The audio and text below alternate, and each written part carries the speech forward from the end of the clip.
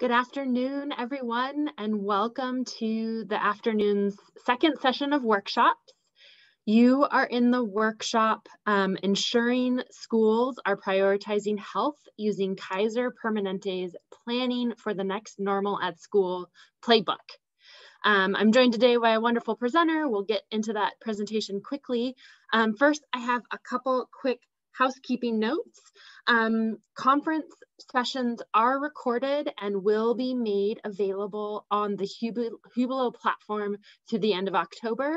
And we will be posting recordings on our California School-Based Health Alliance website after that. Slides will also be shared after the conference. We will be taking question and answers and responding to chats after the end of the presentation. So we'll end a little bit before 1:30, and at that point you'll be able to, we'll get to your questions. So please feel free to post comments in the chat section and any questions you have in the Q&A section. And then finally, as another reminder that we are collecting evaluations at the end of each day. So please make sure to look for a link to that evaluation in your email. And we will also be posting a link to those evaluations in the conference feed. And if you complete the evaluation after each day, you'll be entered into a raffle to win great prizes. So definitely make sure you are looking for that and completing with that.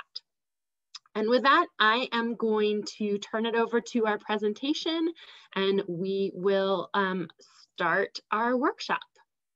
Hold on just a second.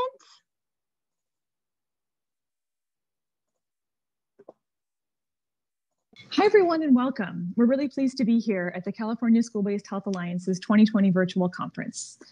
I'm Mariah LaFleur, National Program Lead for Thriving Schools at Kaiser Permanente, and I really look forward to spending the next window of time with you, sharing our resources that ensure schools are prioritizing health by using a Kaiser Permanente Planning for the Next Normal at Schools playbook. I want to start with a human moment and an appreciation for all of you. These are hard times, and whatever your role is in supporting students, families, or staff, what you're doing is crucial. I personally have a first grader and a high schooler, and they're fully virtually learning from home right here around the corner. You may hear them at various points during this presentation. This has all helped me be even more appreciative than normal for teachers, educators, the school system, and everybody who supports our educators and our families. I just want to say a big thank you for all that you're doing to support my family, all the families and schools that you work with, and for showing up here today to spend this time with me. Today in our time together, I want to go over a few objectives. First off, we want to orient you to the Kaiser Permanente's led Planning for the Next Normal at Schools playbook. We think this is a really useful tool that we want to make sure you and your schools and districts are aware of. We're going to especially take a deep dive into two of the most key chapters, mental health and well-being for students, and we'll share some of our RISE initiative materials. And secondly, we'll take a deep dive into staff and teacher well-being. And finally, at the end, we'll discuss how you can take specific action on the playbook and on RISE. So I want to give a brief intro into those of you who aren't familiar with Kaiser Permanente and why we work in school health.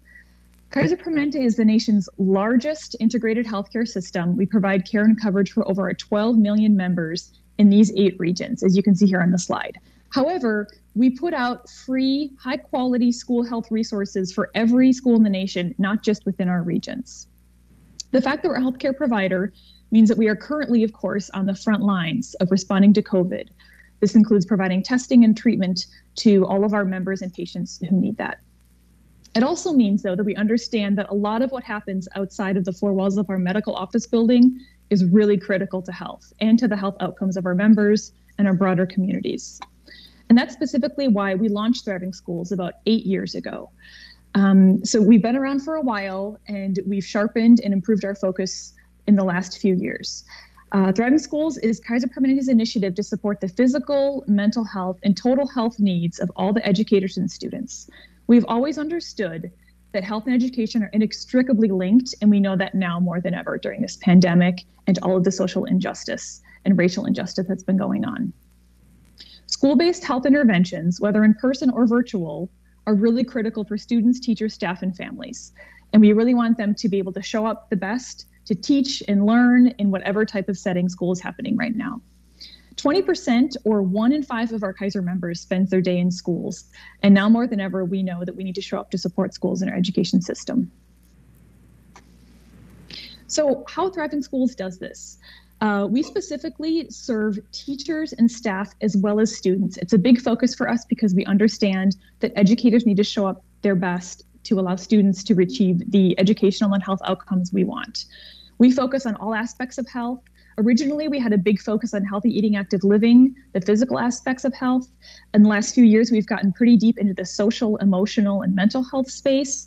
And now and going forward, we're moving even more into the social drivers of health and racial equity. I'll share some of that in the playbook.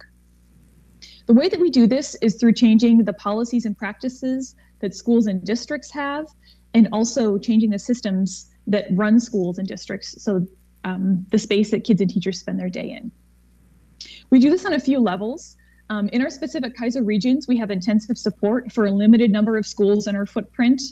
And then we have broad reach resources for schools and districts in our footprint and across the country. So those are free, available to all resources, such as this playbook we're going to go into today, as well as the RISE resources. And then finally, we do participate in movement building efforts to support coalitions, larger groups, other organizations that are really contributing to the national school health conversation. So moving a bit to where schools and the education system are, or especially where they were when things pivoted and the pandemic happened in spring. Once schools closed down fully in March, we realized that we needed to talk to our schools and districts in our regions and nationally to figure out what they needed so we could best support their needs. We wanted to get a sense of what would be most useful in the challenging time they were in that spring, and then also going forward in the summer and then now this fall space that we're in. What we could do to support them in the most useful way. So we did a survey. It included nearly 900 respondents. It had responses from 46 states in the country, so nearly every state participated. 80% of the people were school employees. The other percent were mostly at the district level, and there were some other school stakeholders that don't work specifically at schools that responded. About 36% were support staff, administrators, and the remaining 70-some% were specifically teachers. Just over half were elementary level, and then the other about 25 to 30% were at the secondary level, middle and high school teachers, and the remaining were people at the district level. And then finally, we wanted to get a bit of a regional snapshot on the survey, knowing that there's regional differences in the pandemic and how everybody is responding and living their lives. So about half of them were urban schools and districts, specifically in larger cities, and about 30 to 40% were in suburban areas, and some were in rural as well. So this survey was really critical to us. We sent it around far and wide and just asked basically how people are doing and what their needs were. And we got a lot of rich data, but the main takeaways were that people need safe environments and clear instruction and guidance, and they needed resources supporting in a really unprecedented time. They wanted increased staff support, time to process and adjust with their peers and with some of their classes and students. And then they just really mentioned over and over the importance of mental health and well-being support in a really challenging time. So given these key findings, we decided we could lean into some of them. Of course, we can't meet everybody's needs all the time, but the need for clear instructions and guidance and resources, and especially a focus on mental health and well-being, really felt like something we could work on. So we worked with over 30 national school health partners. You can see here the impressive list of partners that represent unions, school health organizations, mental health organizations that work in schools. We had a really amazing group of partners that we convened that helped co-write and gave input into this playbook that I'm about to share with you. So working with all these amazing partners helped us achieve writing the Planning for the Next Normal at School playbook, keeping students, staff, teachers, and families safe and healthy, which launched our first edition about 2 months ago. It covers 5 main chapters that you'll see here. We're going to take a deep dive into a couple of them. And this was really important for us to think about health as a whole aspect of what is happening at schools, not just virus prevention or just mental health prevention. We really wanted to think about all the ways that schools and districts need to be healthy right now. There's also some common elements that are woven through the whole playbook. Focusing on school and district policies is really important. Equity, diversity, and inclusion is woven in throughout, as you'll see once you dig into the playbook. And finally, family and community engagement, making sure that those that are outside the school building or school walls, families are more important now than ever. So we have resources for them throughout, and we have a new family checklist I'll mention at the end of our time together. So want to call out, knowing that there are a lot of resources out there, and there have been other playbooks and pieces put out by other really great partners, some of them those that actually contributed to this playbook. So I want to mention what makes this different than others. First off, as I mentioned a moment ago, this highlights all the different dimensions of health, thinking about the physical, social, emotional, mental, racial equity. We really tried to cover health as a whole person and as a whole school, and we have chapters that reflect all of those. This offers new and additive content. We didn't duplicate anything that any of our partners are doing, but rather we link and point to other quality resources because there's a lot of other good things that have been put out there. It's really specific and actionable. Every single section, as you'll see, offers 5 plays for each dimension of health, and there's a checklist that goes with that, so you know exactly what to do to address those specific aspects of health. And as I mentioned before, we had over 30 organizations help write and edit and facilitate this playbook, so we really have a broad swath of experts that weighed in on this, which we're really proud of. So in order to give you a better idea of what the playbook is, we want to take a deeper dive into 2 of the chapters. The first one is going to be the mental health and well-being chapter. And we have a treat where we get to look at some pre-recorded conversations with the experts that put these chapters together. So first, I'd like to welcome Flora Daniel, National Project Manager on our Kaiser Permanente Thriving Schools team, who I have to pause and say was the true mastermind behind so much of this playbook, and she really made it happen. So really happy to welcome Flora, who's interviewing Elizabeth Cook, Senior National Advisor of Social Emotional Health at the Alliance for a Healthier Generation, who co-wrote and scripted the entire mental health and well-being chapter. So here's some time with the 2 of them.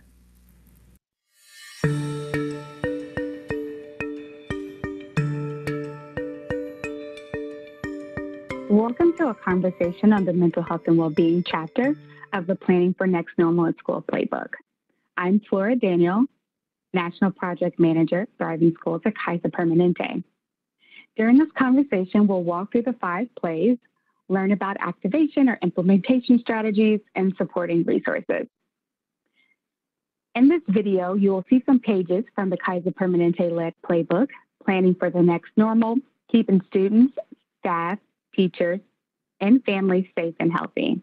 Today, I'm joined by Elizabeth Cook, Senior National Advisor, Social Emotional Health at Alliance for a Healthier Generation.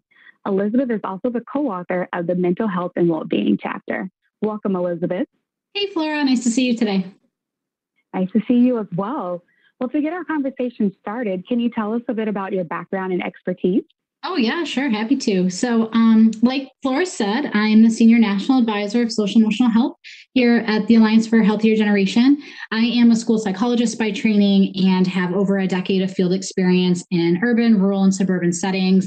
I also have state level experience. I used to work at the Wisconsin Department of Public Instruction as both the school mental health and school psychology consultant, where my primary roles there was really around supporting schools and districts in implementing comprehensive school mental health with the specific focus on trauma-sensitive schools.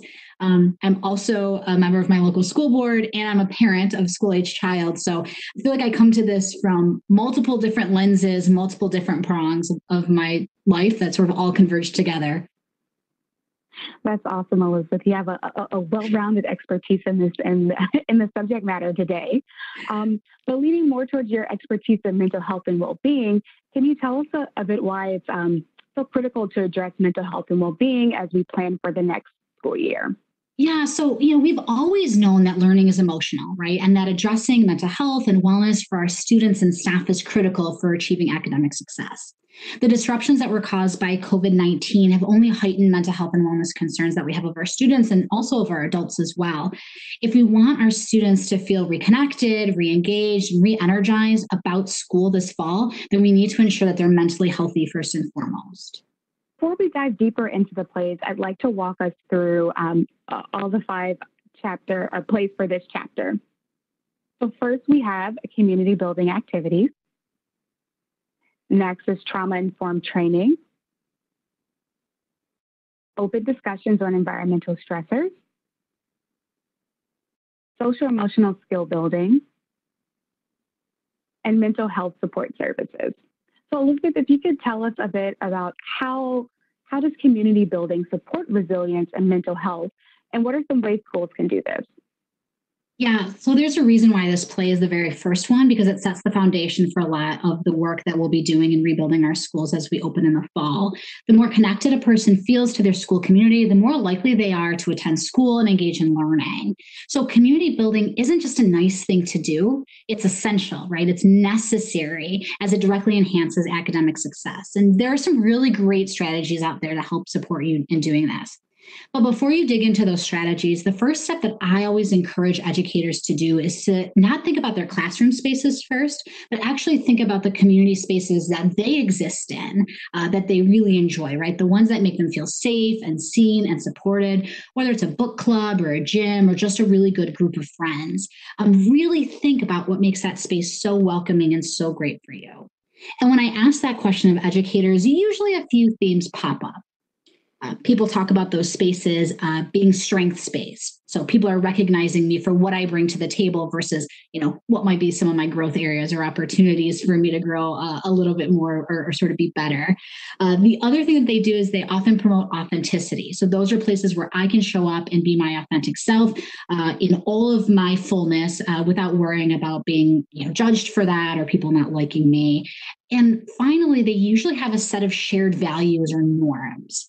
So this feeling, the feeling that you get when you're in your own community spaces, is the feeling we want to replicate for our school community. A couple of quick strategies for doing this. Developing group agreements so we all have that shared norm with our students is really, really, really critical. We also can engage in morning meetings so that we can really know our students as whole people, right? So know their names, know their stories, know their learning styles, and how they approach the day can be really important. And finally, engaging in authentic gratitude practices is a really great evidence-based strategy to build those connection points. So I do want to highlight one of the links on this page. Throughout this chapter, you will see several links that say see more. You can see it highlighted in yellow over there. Each one of these links takes you to a section of an assessment that we at Healthier Generation co-built with Kaiser Permanente called the RISE Index. This is a no-cost assessment that gauges how well schools and districts are doing on addressing key levers and best practices in the area of social emotional health. So this is the cover of the RISE Index School Edition. We also have an edition for districts as well. And this is a tool where not only you can assess what you want to do, but you can set and plan goals and really use that for action planning and to gauge resources. What you'll see here is an example from our school systems section, which asks exactly what we've been talking about today, right? So how well and how often do you engage your students in relationship building opportunities? Great. Thank you, Elizabeth. For highlighting the RISE Index and other resources that our audience can check out. So many schools are aware of the importance of trauma-informed training. What are some best practices that schools can consider? Yeah, so for me, when I think of trauma-informed training and schools, one of the biggest missteps that schools make in their trauma-informed journey is to engage in trauma-informed training, which is really great, and become sort of trauma-aware, but then that's where they stop. So trauma-informed training is a critical first step, right? We want folks to have a foundational knowledge and a common language with which they're working from. But becoming a trauma-informed school is a transformative process. It starts with training, so becoming aware, and then you start to embed the principles and practices into your system. And that's patchy and awkward, right? So that sort of feeling of just uncomfortableness is part of the process. That's what we call trauma responsive. And because we know repetition builds fluency, eventually the more that we do that, right, as we infuse things into our system, trauma-informed practices become how we do business as a school. So that's the transformation. So to apply the trauma-informed training, one of the recommendations that I always like to make is to take a look at one or two key policies through the trauma-informed lens. A good place to start in general, but particularly for this time, are discipline and attendance. Now is a really good time to look and revise those policies, since reopening is going to require us to look at things like PPE enforcement, right? Whether or not kids are, masked if they're supposed to be, or staying distance apart. And what do we do when students are in violation of that? And also flexible attendance as we think about balancing in-person, hybrid, and virtual learning experiences. So you want your leadership team to stay really focused and practice on applying that lens in a small way first. And once you get comfortable, you start to expand to the other policies. So that's the policy side of things. On the practice side, the fundamental first strategy of trauma-informed care is shifting our mindset as educators. When we see behavior in our classroom that is not in keeping with our expectations, rather than assuming the behavior is willful or intentional, we want to train our brains to, by default, ask the question, hey, what's getting in the way of this student learning? That's it. That's the strategy. Doing this, right, asking what's getting in the way, puts us in a state of problem solving, reduces our own defensiveness, keeps us regulated, and paves the way for useful intervention.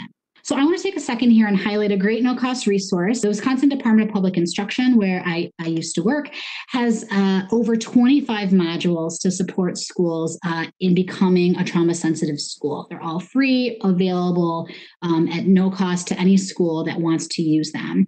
What I like about these modules is that they're set within the context of a multi-tiered system support. So whether you're thinking about universal practices or more targeted intervention supports through a trauma-informed lens, it's all there for you. And it's more than just training, right? The knowledge is there. And then also, in addition to that, there are some supplemental readings that you can do to deepen your knowledge. And every module has an implementation tool. So I can take the concept that's in the module and directly apply it to my school community so that I can actually work on that transformative process that we talked about earlier. Well, thank you, Elizabeth. Sounds like the tools will be very applicable to all schools and will kind of meet them where they are in the implementation phase. Exactly. Great. Well, we know that COVID-19 will continue to have an impact on our mental health. What are some ways that schools can support students and staff that are adapting to the next normal? Yeah, so that's it, Flora. You just did it, right? Doing exactly what you just did. We want to acknowledge the problem and ask the question, how can I help? This is hard. Everything that's happening right now is really difficult, and it's hard differently for everybody. So we want to talk with our students, and we want to talk with each other about how it's going and have them co-construct what they need, right? So we want to do things with people, not to people. So we're going to support students in getting those needs met through classroom practices like morning meetings, like I talked about earlier, a mental health referral process that is transparent and easy for people to understand and navigate, and strong community connections for meals and transportations and other types of needs that our students might need. And we also want to support students through fostering these regular connections with each other. Right? A strong and well-communicated health benefit or EAP and demonstrating deep gratitude for the work that our staff is doing is also critically important for addressing this. Great, thank you, Elizabeth. Now, how can building social-emotional skills support the mental health of students and school staff, and what are some strategies to help schools get started? Yeah, so I'm going to sound a little bit like a broken record, like you heard this before, but the research tells us that students with positive social emotional skills tend to have greater academic success and greater success after graduation. So I always like to root us back to this idea that learning is emotional. And if we're in the business of learning as schools, then we need to really focus on the emotional aspects and the emotional growth of our students as well as our staff. So we know like things like a nuanced feelings vocabulary and high self-awareness and self-management of individual feelings is a protective factor against anxiety and depression and a whole host of other mental health concerns. So social emotional health is good all around, both on the mental health side as well as on the academic side. Now, the approach for teaching these skills are actually two-pronged. The first is explicit instruction for students. There are a lot of great tools and resources out for that. Castle, for example, which is linked in this playbook, has recently put out a really, really good deep dive on how to do this work. And it can be as simple as doing an emotional check-in in your morning meeting or talking about task persistence before you start a hard math lesson, or it can be a total curriculum lift. So that's the first prong. The second prong is really around regularly modeling and reinforcing these skills across all school environments. So not just during your time of teaching, but literally at every moment, you as an adult want to be able to model the skills yourselves and then reinforce it when you see your students doing them as well. So this means that us as adults, we need to tap into some vulnerability too.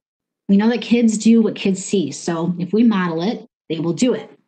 It's really important to apply the trauma-informed principles here, particularly equity and cultural humility.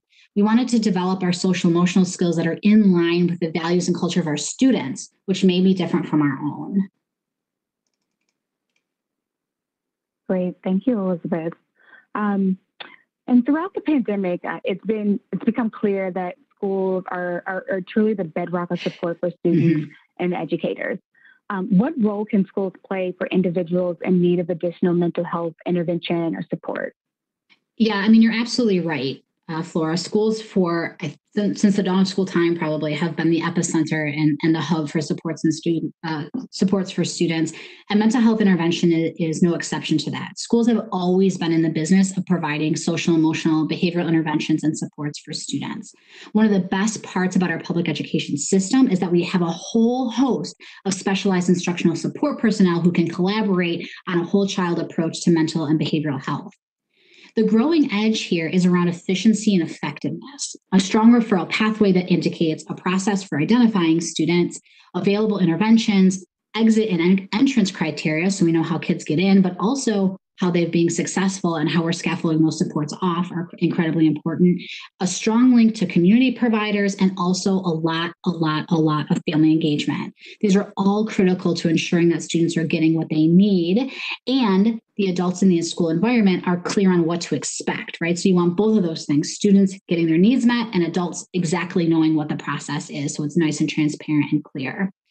It's critical that staff co-construct these interventions with the students they're serving and collaborate with any external providers to ensure continuity of services so that if kids are moving in and out of different types of systems, the burden of switching is not on them, but really on the adults to align their languages and align their practices. Great. And I know, Elizabeth, you've highlighted a lot of great strategies and resources and tips for implementing these strategies. But as we wrap, do you have any final thoughts to share? Yeah, I suppose like a message, if I could say, for the folks watching, if that's all right with you, Flora. Yeah. All right. So it's that, research tells us the brain is wired to make meaning and to find certainty. And the more uncertain the circumstance, the more dysregulated we feel, which causes our thinking to narrow and we become more rigid as we try to search for these perfect solutions. And so that to me is exactly where we're finding us now. But I want to emphasize to the folks watching this is that the vibrancy and well-being of our school doesn't generate from perfect plans executed perfectly. It really comes from this collaborative sense of community and the knowledge that we're all in it together. And that's our strength, right? The strength of the public school system is around the collaboration and all the various people and students and families that really pitch in order to make it a vibrant space to live. So my final request is that we're kind to each other, right? And that we're kind to ourselves. And remember that we're all doing really great work and the best we can given the circumstances that we're in. Well, thank you, Elizabeth, for that message and for joining us today and really highlighting that the strength of the school community is the school community itself, and that we all have a role to play in making this experience work for all of us. Thanks, Flora and Elizabeth. Hopefully that gave you an idea of specific actionable plays we have included in each chapter. I wanted to spend a moment further sharing about our RISE, or Resilience in School Environments initiative that Elizabeth mentioned in the conversation just now. We launched RISE on a national level just last year in 2019. It's a close partnership between Kaiser Permanente, the Alliance for a Healthier Generation, and soon Discovery Education. It's proven to be a really valuable resource in our current time, given that it's virtual, it's free, and it's focused on social and emotional health and supporting resilience. So it launched with a lot of great success last year, but it's even more important now than ever. So RISE offers virtual tools and resources to support schools' social and emotional health at no cost. The backbone of RISE is the RISE Index. It's an assessment tool that schools and districts create a free account and sign in. And there's a school level index and a district level index. And these are assessments that basically walk through the different policies, practices, systems at your school or district and figure out how they can be improved to support the social and emotional health of your school or district. The RISE Index, or this assessment, focuses on 5 key areas: school staff well-being, school systems, prevention strategies, intervention strategies, and collaboration amongst the various stakeholders at school. The RISE Index, as I mentioned, is available to everybody. We encourage everyone to get started here, click on this link, create a free account, and register as a school or district and see what's available. It lives on the Healthier Generation Action Center, and it is supported by a wealth of great resources. There's on-demand trainings such as a Fill in Your Cup series, which supports staff well-being. And there's also a virtual program manager that you could reach out to for personalized support for your school or district. So on that note, we really value staff well-being, as I've said a few times. The next chapter I want to make sure we take a deep dive into is specifically staff and teacher well-being. I want to welcome back Flora Daniel from our Thriving Schools team, who's now interviewing Mary Mancuso, our national program lead, and a real school health employee expert from Kaiser Permanente.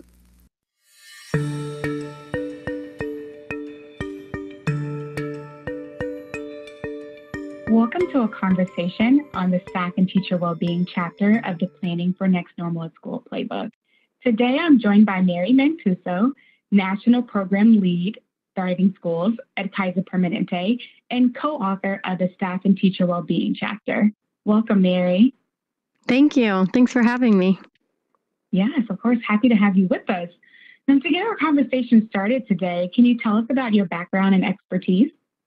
Yeah, my background is in public health with a focus on community health education. And prior to this role here with Thriving Schools, I also held roles at Kaiser Permanente focus on employee well-being, both internally with our own employees and externally with our Kaiser Permanente customer employer groups. I'm also a former public school teacher, and I had the privilege of co-authoring this chapter with Elizabeth Cook at Alliance for a Healthier Generation. Great, and thank you for sharing that. And sounds like you've had some experience in well-being as well as being an educator in the classroom. Can you share with us why it's important to consider teacher and staff well-being as we plan for the upcoming school year? Yeah, we tend to focus on children at the center of schools, which makes sense and is important, but we also have to remember that it's the adults in our schools that are needed for success. The airplane metaphor really applies here. You have to put your own oxygen mask on first in order to help others. So as you're considering plans for the new school year, you can see how staff and teachers are impacted by all of the elements in this playbook, but we felt it was really important to not let them be a bullet point, for example, under your COVID prevention strategy or maybe under your social driver strategy. Staff and teachers need a dedicated consideration, so that's what we did for this playbook. If we want our return to learning this fall to be successful, we need to support staff and teachers so they're ready to educate and support leaders so they're ready to learn. Great. Thank you, Mary. Thanks for grounding us in the importance of staff and teacher well-being. And before we dive a little bit deeper into the 5 plays, I just wanted to take a second to walk us through the 5 plays that we're covering today. So the first play is include staff in strategy development, prepare staff, foster resilience, empower personal well-being, and provide resources.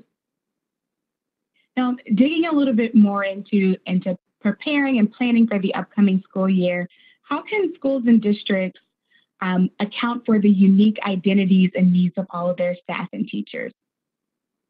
Yeah, play number 1. It's so critical that we work with staff and teachers and local bargaining units on the different options that account for all situations. We know that higher risk staff and teachers may need special consideration for their health impacts. We know that variations on reopening, whether it be in person or distance or hybrid, will impact various roles differently. So we need to be mindful of all of these intricacies. Staff and teachers want to have the opportunity to be heard and have policies and procedures that reflect that voice. In the survey that we conducted, it was a recurring theme. And in fact, one of the common write-in questions at the end was, thank you for even asking us our opinion. Just the fact that we were asking, what are your needs and what are your thoughts on returning to learning? So you can do the same thing at your school or district. Set up a survey, coordinate office hours, and maybe a town hall to listen to your employees and hear what their concerns and suggestions are. And then follow up on what you're doing and how it was impacted and how it's different as a result of their feedback. No one likes to share feedback only to see nothing change. I also like this play because it really supports career well-being, and that's the feeling that we have a say in how we do our jobs, and it plays a really big role in our overall well-being. Thanks, Mary. So digging a little bit deeper into preparation as we return back to school, how can schools make sure that staff and teachers are prepared to successfully implement their district's return to learning plans? Yeah, with the onset of the pandemic, staff and teachers began taking on new roles such as virtual educators, community technology support, meal distributors, and likely even educating their own children at home. And many did this without additional resources or training. So, a successful reopening is going to include that professional learning with opportunities specific to job duties, as well as clear guidance around these new job duties and maybe how they've changed. This was another theme that was clear and consistent messaging in our about clear and consistent messaging in our survey data. As the pandemic evolves, guidance continues to change, and this uncertainty only adds to our anxiety and our stress, which impacts our overall well-being. So staff and teachers want clear guidance around what do these changes look like and how will they be implemented. For example, if students need to wear masks, who is going to enforce that or how? Or if students can't share supplies, how can I get more? Or how will they be cleaned in between usage? So many of these unknown details and not knowing what to expect really heighten that anxiety. So it's so critical that we help staff feel confident that they know what the current messaging is and that they can share this with students and families. So leverage your existing communication channels, but know that you may have to also update or enhance what you're using to account for these new times. So maybe your intranet site or regular email blasts, wherever staff and teachers know that they can always find the most up-to-date information. Thank you. And I know you've highlighted the need to support staff and teachers as well as support their well-being. What are some ways that schools can prioritize and promote the resilience and collective well-being within the entire school community? Yeah, this play is all about fostering resilience at that systems level. So at Thriving Schools, we were already focused on this. We were already thinking about resilience in school environments through our RISE initiative, because we know that teachers and staff are overwhelmed, and we know that they are inhibited from creating meaningful and trusted relationships with students when they're stressed and overwhelmed. We also know that being resilient by managing emotions, recognizing strengths and weaknesses, and rising above that can increase academic performance in students, as well as job satisfaction and performance in adults. So now more than ever, we need our staff and teachers to have systems and structures in place to develop and foster collective well-being. Schools and districts can play a vital role in preparing and partnering with staff and community to reduce burnout and foster development of confident, happy kids who can excel in the classroom and in life. So one of these subplays is around collaboration, and I want to highlight one of the resources that's here on this page. This is a great place to start collaborating by completing the RISE Index. This is a social and emotional well-being assessment tool for schools and districts. The RISE Index helps schools and districts assess, prioritize, and plan key actions that promote the social and emotional health of students, teachers, and staff. It's a great first step that leadership, staff, and teachers can collaborate on to complete, to jointly identify and evaluate their ability to meet best practices in resilience, social and emotional learning, and the mental wellness of staff and students. It's available at no cost to any school or district across the country. Great, thank you for highlighting that resource. Why is it important to encourage staff and teachers to prioritize their individual health and well-being? And what are some strategies that schools can use to support staff and teachers as they prioritize their health and well-being? Yeah, it's likely that many of us can relate to that feeling like we aren't always managing very well. So it's important to remember that in these unprecedented times, we're learning how to adapt both personally and professionally while also trying to do our jobs. So understanding the cycle of burnout in order to recognize it and learning specific stress reduction strategies to help address it can help the emotional well-being of staff and teachers. And if we need to walk the walk, if we're going to talk the talk. So it's not enough to just suggest well-being. We need to make sure we allow staff and teachers to schedule the time to take breaks to care for their well-being. Make sure it's clear around what is expected and how they can continue to care for themselves throughout the day. So I want to highlight a really great resource on this page here that is from our Kaiser Permanente website about self-care. So if you click to this site, this is public and it's open to any anyone in the public who wants to utilize these resources, we'll just take a look at this managing stress, that very first tile. And if you click on that, you'll find all kinds of guided exercises and activities. As I said, these are accessible to anyone. You can see reframe your stress with a description, maybe some mindfulness, many podcasts that will help you build positive coping strategies for life's ups and downs. Well, that's awesome. That sounds like there are quite a few resources that are available there to support staff and teachers. You know, can you share with us some additional resources that schools can share with staff to support their well-being? Yeah, you likely have, most of our audience here, you probably have many resources that are already available to you that you can leverage for staff and teacher well-being. Your district-sponsored health offerings probably have many COVID resources already. For example, the Kaiser Permanente self-care site that we just reviewed, which includes those no-cost resources. You can also leverage your employee assistance program. This is often an underutilized program that now is a great time to resurface that and make sure it's specifically promoted for this time of crisis. You can also highlight any well-being program resources if you already have those in place. Make these more visible, anything that supports the health and well-being during this time. You can also consider how your human resources policies may need to be revised. For example, providing paid time off during COVID-related absences, adjusting work schedules due to change in duties. Make sure you engage with your staff and teachers and local bargaining units early and often as you're making these revisions. So know that you don't have to do it alone. Outside of school and district, you can also find numerous resources to support your staff and teachers. Support communications that can connect to the existing community resources like financial planning or SNAP and Medicaid. Great. And as we wrap our conversation today, do you have any final thoughts you'd like to share? Just as I've said before, these are unprecedented times. They're hard. We're adapting. Kaiser Permanente is here to support you, but also for yourself, take a deep breath. You deserve some self-care as well. Awesome. That's a great message to leave us with, Mary. And thank you for joining us and sharing some tips and tools and resources and strategy to really support staff and teacher well-being. All right. Thanks again, Flora. And really good to hear those specific plays, Mary. Appreciate it. So now that you've taken a deep dive into 2 of the chapters, I want to make sure you're aware of the other specific sections that you can access on your own in the playbook.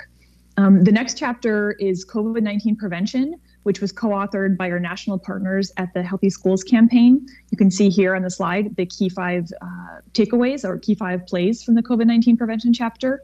I do want to mention that this doesn't go into a lot of specifics around amount of PPE or how often you should be washing your hands. We are well aware that schools and districts have a lot of information and resources already, and they're each setting up their own specific COVID prevention systems. But we thought this is, of course, an incredibly important section we could not include. So this is an overview chapter, and a lot of it points to quality resources available from the CDC and other resources you may already be accessing with your school and district. We have another section that is really important, especially in addressing the economic crisis that we're in together with the pandemic. It's around social drivers of health, and this was also co-authored by the Alliance for a Healthier Generation. This touches on really important broader community and national, state, and federal issues that we know are affecting a lot of our families that go to schools. It starts by addressing and openly acknowledging institutional racism and how that has had a deep impact on the education system and our health outcomes. And then it goes into talking about specific resources on improving food security for the students and families that you support, and oftentimes maybe some of your own staff. It's working on local health and human services to help families enroll in Medicaid or healthcare coverage if they've lost it. Resources for families experiencing housing instability or maybe homeless, and finally connecting to a broader set of financial resources and economic opportunities for families that may need it. That social drivers of health chapter is really important and may not seem obvious when you're thinking about schools, but we think you'll see the clear lines to how this supports school health as well. And then we also have a chapter on promoting physical education and physical activity during this time. This was co-authored by our national partners at Shape America, physical education, physical activity experts. We were so happy to have them write this chapter with us. And this talks about a variety of resources depending on if you're virtual, in person, hybrid, just trying to encourage as much movement and making sure that we don't lose the physical activity needs of our students and staff as we're all doing so much sitting in so many virtual settings. So this is a really important chapter that provides tips for whatever your school system is looking like right now. I want to share that we've just done our actual first full round of edits, and we're launching the 2.0 version of the playbook, and we have a couple brand new additions. And we added these additions because we got great feedback from our partners that there's some more needs. So we have a new section on funding and other considerations, and this is how to fund a lot of the recommendations we have in the playbook that was co-authored by Future Ed from Georgetown. Really excited to have that section added. And then, as I mentioned earlier, we just created a family checklist, and this is to help schools and districts support parents, caregivers, families that are, way more involved in education than they used to be. So there's a specific checklist that's a brand new section, and Healthy Schools campaign helped us co-write that section. So I've mentioned the checklist a couple times. I wanted to call out that we have another section in the playbook website where I'll provide the link to in a minute. These are printable and interactive checklists for each separate chapter. So if you're interested in just addressing a few dimensions of health, you can interact with or print just a couple of those checklists and figure out what exactly your school needs to do to improve that specific dimension of health. Or you can print all the checklists, and this will help you and your colleagues working on this track your progress as you improve your whole school health during this. So the checklists are meant to be useful and really quick, easy go-to places versus having to go back into the entire chapter. These are one way we're trying to make it really available and actionable. We also have additional videos with chapter experts that you can find on the website, and I encourage you to go and look at any or all of those depending on the topics that are of interest to you. So I wanted to end with a few specific items on how you can take action in case you aren't already doing so. You can see here the link for how to access the playbook website, where you can access the full playbook, all of the content and resources, the checklists I just mentioned, the videos, and there's actually pre-recorded webinars that when we launch the playbook that are available there too. So a wealth of resources available for you. We encourage you to take the playbook specifically, review your school or district plans for this current and even possibly this coming school year if you're starting to plan for next school year. Determine where and when these specific plays can be incorporated to your school, where you may be weak in areas, and then pull plays out that work for your specific area. We want you to make sure you reach out to the specialized instructional support personnel that are available, school nurses, school counselors, school psychologists, and they'll really help support activation of some of these specific starter plays. So please include those experts when you're moving forward. Many of you are already doing so, but continue to find allies inside and outside of your school or your district to advocate for and support implementing playbook strategies. These can be community-based organizations, other nonprofits, health providers, whoever is available in your region that may be able to help activate those plays. And finally, I wanted to remind you of the wealth of RISE resources that we have that are specifically focusing on resilience and social emotional well-being of everybody in this really important time.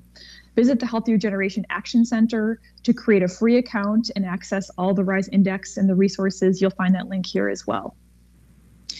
So those are all of the currently available things that we think might be helpful to you in whatever role you play. Thank you so much for your time, and I look forward to moving over to some Q&A right now.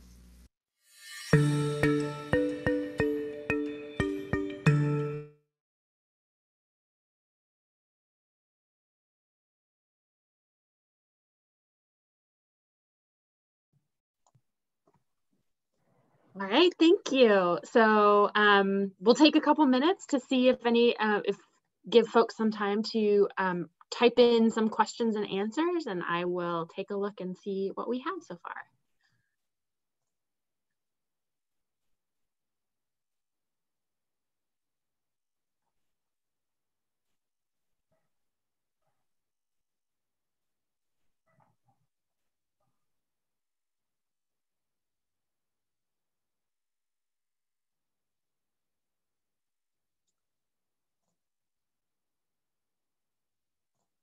There are a couple comments appreciating the resources. So thank you very much to Kaiser Permanente and the rest of the the organizations that contributed to putting all of those together. And again, a reminder, just quickly type in a question if you have one.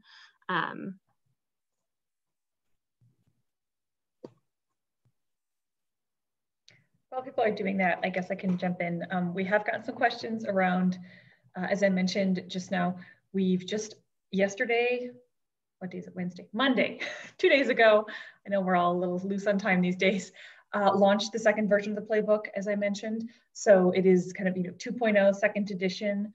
We're very excited about it. We added those funding resources that I mentioned, a stronger focus on the kind of family support.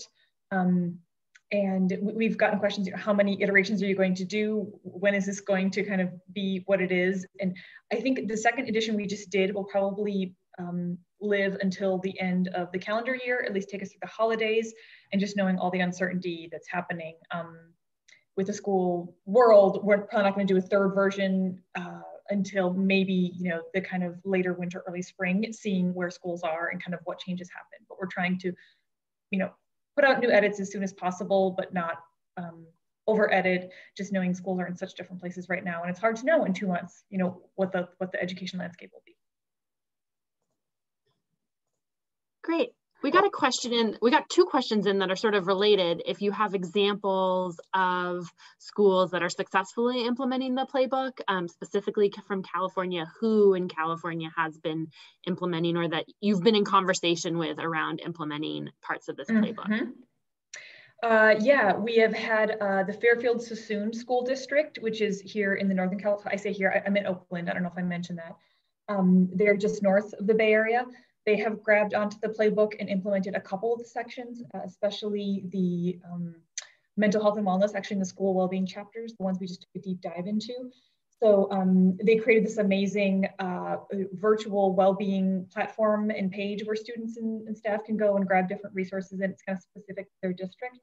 And then they have also been looking at some of the policies they have in their school district around supporting staff in this unprecedented virtual time, making sure they have space for their own wellbeing. So Fairfield-Sassoon was a very early adopter. And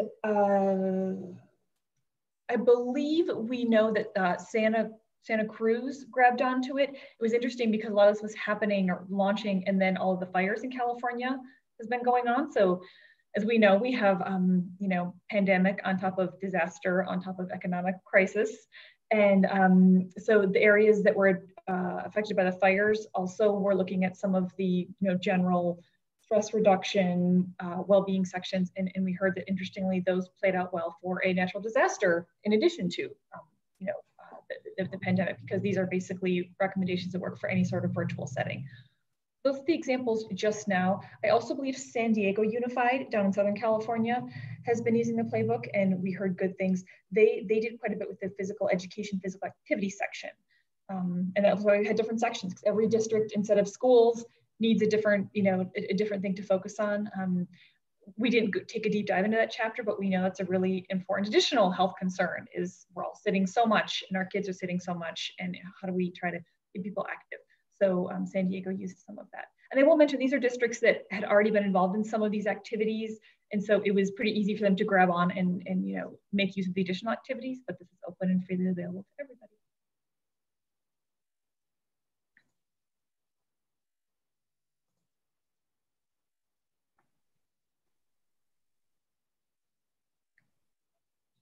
And maybe on the side note, I focus on the playbook, the RISE resources that came up multiple times just now have been used by now over 2,000 schools nationwide. About, I believe, 300 to 400 of those are in the California area, both our Northern and Southern California regions. We split them up because we're such a large state. And we have had a whole host of work in RISE because it started earlier. RISE was in place last fall, and so it's been on the ground about a year. And of course, it shifted when school shifted, but surprisingly, it was pretty well set up to support schools. So RISE has been used by hundreds of schools in California, a couple thousand nationwide. And again, what we hear over and over is the staff support pieces are really valuable. RISE is broader, and it of course talks about student sections, and we've had school leaders use those, but it's the staff pieces that I think people just feel like they want more and more, and there aren't as many of those in other places. So that's been helpful. We've also heard that RISE has partnered, and we are working on making sure it fits in well to other efforts such as PBIS, or Positive Behavior Intervention Supports, which most of you probably know about and many of your schools use. It fits in well with CASEL and the social emotional learning curriculum that CASEL has in many schools. So RISE is a really nice, I would say, add-on or complement, because it has a strong staff support and it has space and it asks for, are you doing these types of things? Great, that fits in. We're not trying to compete, but rather complement and create a bigger set of support that adds on to SEL and PBIS type supports for students.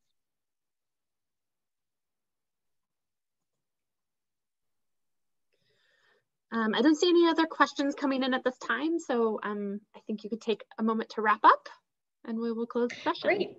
Well, just thanks again, Lisa, and everyone at the California School-Based Health Alliance. We are so happy to have this moment to bring you the resources we have. Please continue to go to the links that have been shared. We are updating the playbook. We always have new resources coming at RISE. A little sneak peek, we actually have some discovery education modules coming. These are with the Discovery Education Network that creates a Discovery channel. These are trauma-informed modules aimed at educators to take care of themselves. Those are going to be freely available to all starting in just a couple weeks. So, keep checking the RISE link and the playbook link, because we have a lot more coming. And thank you for your time and attention and giving us a little bit of your focus in what is a really surely busy time. Thanks, everyone.